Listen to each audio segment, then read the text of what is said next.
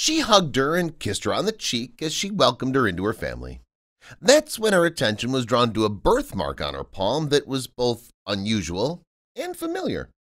She came to a complete stop as his mouth dropped open. She looked at her son's bride with a careful gaze, her heart aching as she recognized some of her familiar characteristics. Martha Kenny, age 64, was getting ready for her son Mark's wedding when the incident occurred. She was living on her own in a modest hamlet in the Fargo, North Carolina suburbs at the time of her death. She hadn't seen her son in 4 years since he'd relocated to New York City. He was juggling a demanding professional schedule and couldn't spare the time or money to pay her a visit. Martha was unconcerned. She was exclusively concerned with the happiness and health of her son. She was well aware of the high cost of living in a metropolis such as New York. Mark had only been in New York for 6 months when he called his mother to inform her that he'd found himself a new lover. Martha was overjoyed for him at the time, but she would soon discover that the relationship was not what it appeared to be. Throughout the year, Martha received a few phone calls from her son, but she wished he would call more often. But when Mark finally called to tell her that he had proposed to her and asked her to marry him, she burst into tears. She spent the next few months searching for the ideal dress to wear to her son's wedding, but she soon realized that finding the right dress would be the least of her concerns. Fortunately, her son and his fiancée decided to get married in Fargo, preventing Martha from having to go all the way to New York by herself. They arrived by plane on the morning of their wedding, eager and excited. Martha put on her new best dress and made her way to the wedding venue to greet her son and daughter-in-law, utterly oblivious to what was in store for her in the following hours. It was going to be Martha's first meeting with her daughter-in-law, Holly, and she couldn't wait. She'd previously spoken with her on the phone, but had never met her in person. She arrived at the wedding and hugged her son, who was in tears at the time. She adored him and was overjoyed to see him starting a family of his own with his wife and children. And then Holly appeared. Holly was enveloped in a bear hug, and Martha clasped her hands in hers. Inviting her into the family was made much more pleasant by a warm grin and charming voice. But then she spotted something really peculiar, which caused her to come to a complete halt in her tracks. Her entire life was about to be turned completely on its head, literally. As Martha clasped her hands together, she noticed a distinctive birthmark on the back of her right hand. It was impossible not to notice it because it was such a unique shape. Her entire body went completely still. Her stomach sank to her ribs. She appeared to be afraid. Holly became alarmed and inquired as to what was happening. "There's nothing wrong," she said hastily. Yet there was something wrong. Upon closer inspection, she discovered that her birthmark was strikingly similar to one she'd previously seen. It shared many of the same traits as her own biological daughter, who was tragically abducted a few months before she went missing. The sudden recollection of her long-lost daughter hit her like a punch in the stomach. Martha smiled as she raised her hands to Holly. This time she looked her in the eyes with genuine interest. She looked deeply into her eyes, searching for answers. Did she have a chance that this was her long-lost daughter? The more time Martha spent observing the lovely young lady who was to become her son's fiancée, the more convinced she became of the parallels between the two of them. Martha attempted to reason with her, hammering hard, but was unable. She attempted to rationalize away how silly her hypothesis was, but she couldn't get her mind off her gut feeling about the situation. It was already too late. She began to seriously consider the possibility that Holly, the fiancée of her son, was her long-lost daughter. She, on the other hand, required proof. First and foremost, she needed to be certain that her suspicions weren't completely unfounded before she ventured to say anything and risk ruining the entire wedding. In the end, it was her son's happiness that she was about to destroy. She had no idea how the rest of the group would respond. She needed to know no matter what. Martha inquired as to whether she'd be able to meet Holly's parents. They'd be the ones to know the truth about the situation if anyone did. Molly escorted her over to them and introduced her to everyone. They exchanged pleasantries until Martha asked Holly if she would want to meet alone with her parents and escorted her parents away from the group. Martha was at a loss on how to approach the subject. Holly's parents' reactions to her were something she could only picture till she'd done it herself. Even so, she felt compelled to inquire. She'd grown bored of waiting after all these years of not knowing.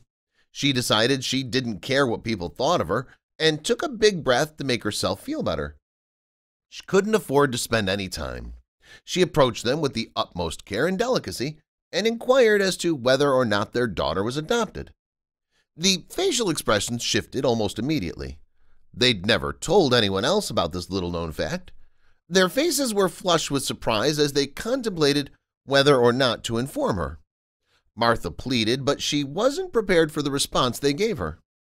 Holly's biological parents confirmed that she had been adopted, but no one, not even her, knew what was going on.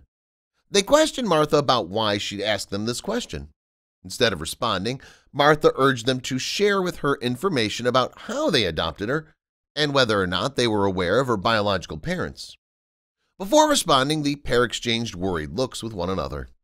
They informed her that they'd discovered a toddler on the street more than 20 years previously. Because no one came to claim her, they took her into their home and took care of her. They provided her with an education and treated her as if she were their own daughter. Martha couldn't believe her ears when she heard what she was hearing. She fell into sobs as she realized what had happened. During this entire time, Martha was terrified that her daughter had been kidnapped or worse.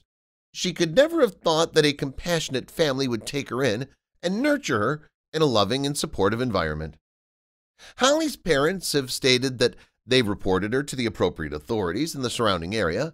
Martha's heart sank as she realized that they'd failed to establish the connection between her missing girl statement and the police report. They were completely unaware that someone was listening in. Holly gathered with a group of pals who lived nearby to find out what they needed to talk about in private. Slowly but steadily, she moved closer and closer to her parents and her sister, Martha. Even though she was straining her ears, she nodded pleasantly in agreement with the conversation her companions were having. She could only just make out what they were saying at times. They communicated in hushed tones. She doesn't realize she's adopted, Holly's mother said, and she overheard her. I believe this is my biological daughter, Martha sobbed, and she recognized her. I lost track of her more than 2 decades ago while on a road trip in Alabama and never found her again. Oh my God, Holly's mother exclaimed. Holly's head snapped in their direction. She looked at Martha with wide eyes as if she'd just witnessed something incredible.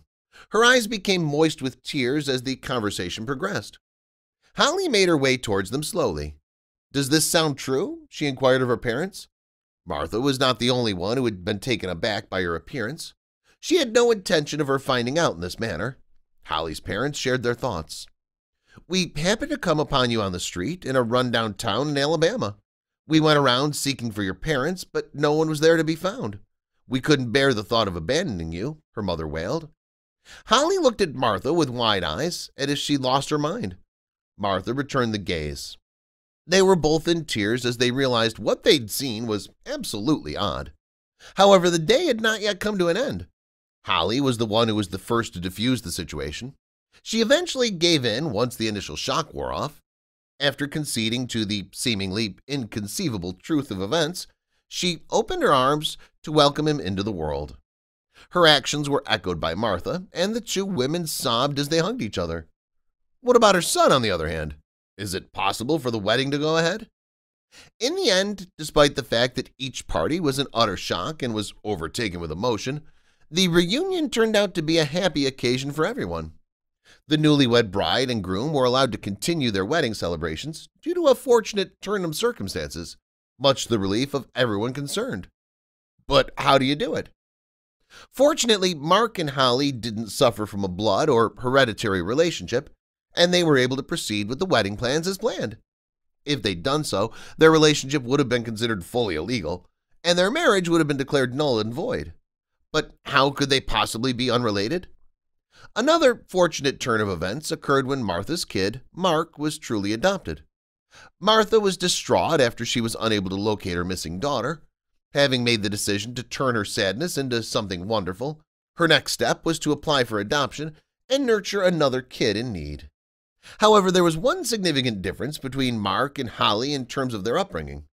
Mark, on the one hand, grew up knowing he was adopted from the beginning.